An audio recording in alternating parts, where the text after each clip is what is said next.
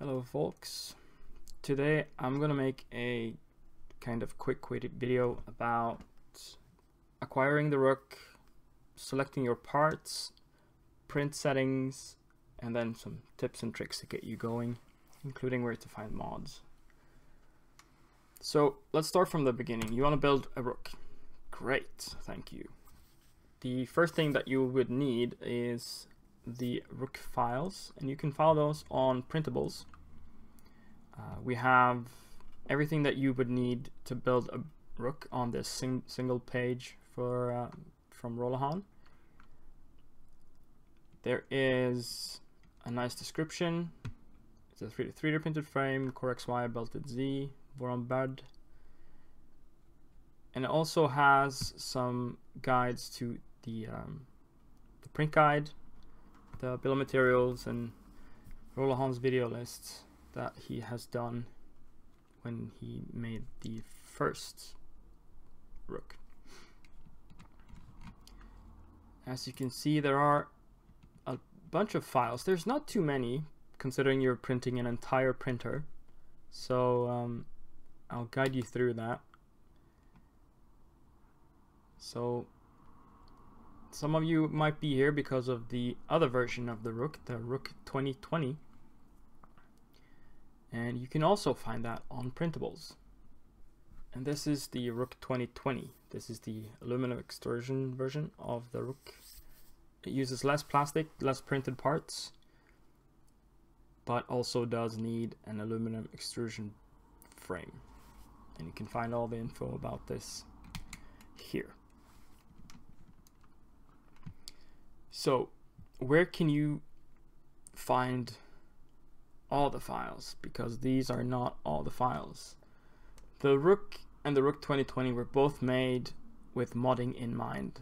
They are specifically designed to be as minimum as possible to give you the benefits of all the great mods that are out there. There are some fantastic mods to both the Rook MK1 and the Rook 2020.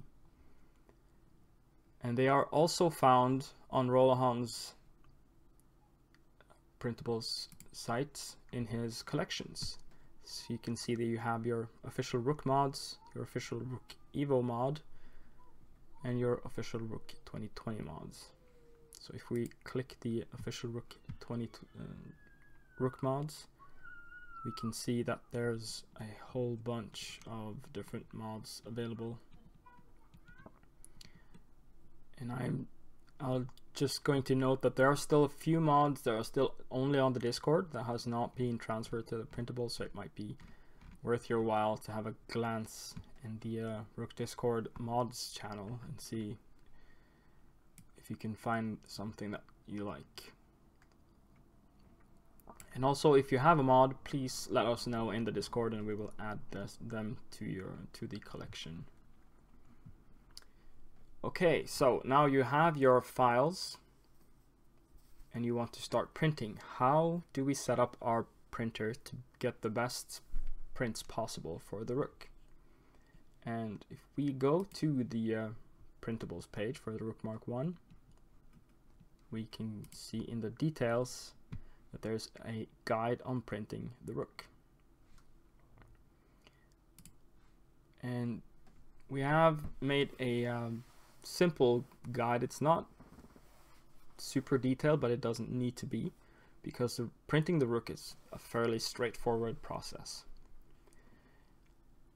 So I'm just gonna give you the notes and then you can have a look at yourself in this printing guide. So I do recommend calibrating your printer. Follow these links if you have not done that. You need a finely tuned printer that makes good prints to be able to print the Rook. I do recommend the rod clearance tests on our GitHub. It does have a small block that you can print out and test with your rods, as that is the most important thing to get right. But do not change the scale of your prints, change your flow in your slicer. to get the best results. So you can change your flow just slightly to make the prints the best. So filament selection, this is a hot topic, and I do stand by my statements that Rook is best printed in PLA+. It's the stiffest plastic, and it's easier to print than most other plastics, considering that the frame is on an entire print bed on an Ender 3. ABS or ASA might be hard for some people to get right, and also ABS and ASA are not as stiff as PLA. I do not recommend PETG simply because it does not have the same stiffness and it tends to flex. If you can, I would use a heated chamber or just an enclosure printer. If you do not have that, the simple way to do that is put a cardboard box over it, cover it with a plastic tote or even a plastic bag, even a blanket. Just make sure that the blanket does not touch the printer. It might catch on fire, so keep an eye on that. So print settings, I get a lot of questions about the print settings for the Rook, and I've made two different setups for a 0.4 and a 0.6 nozzle. These have been tested again and again. I printed all my Rook parts with the exact same settings. So this is what I recommend.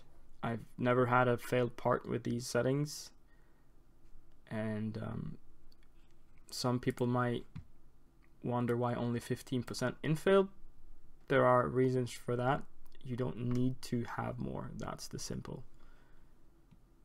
At that point, you're just wasting your filament. I do recommend a brim. It does help with getting a nice first layer and to prevent lifting.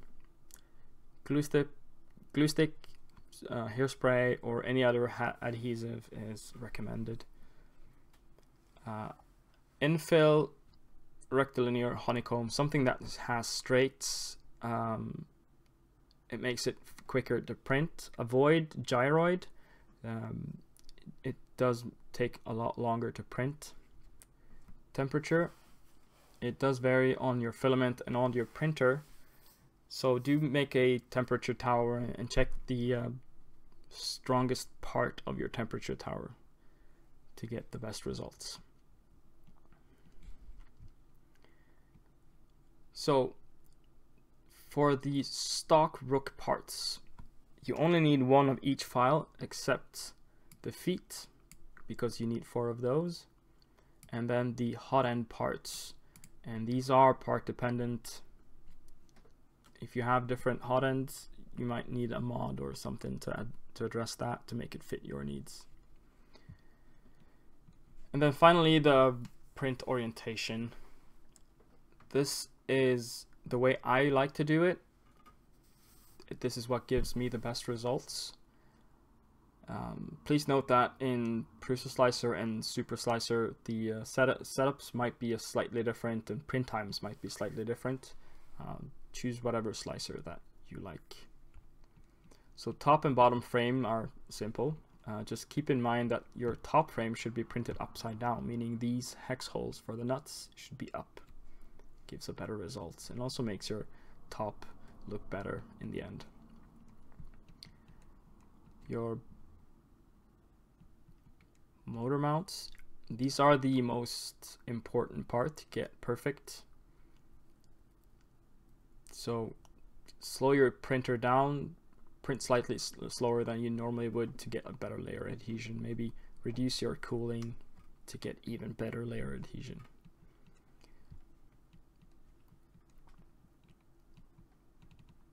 And then finally, the idlers and the feet. These are the two parts that have slightly different setups. So you could print the idlers like this.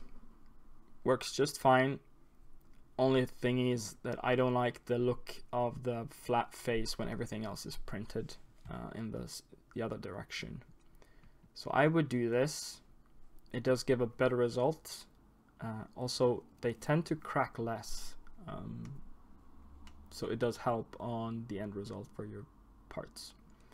So in Super Slicer, I would do this. Prusa Slicer now has the organics supports, so I would enable that, and just like Cura would do, you would give a really good result with this.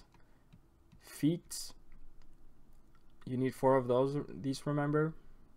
There are a supportless version of this on Gulsifer's Printables. I do recommend those. And that's it. That's all you need to know for getting your parts and then orientating and printing. So I'll just quickly go through one part with my Super Slicer profile. Prusa Slicer and Super Slicer are the same thing. They have the same settings, slightly different placement for the settings. And Cura has all the same settings, but they're called slightly different things. So you might need to have a look at what your settings are called. So let's start with a motor mount. Should be an easy part. And as you can see, that would not make a good print. So let's go back and reference the print guide, and let's scroll up to see the motor mounts.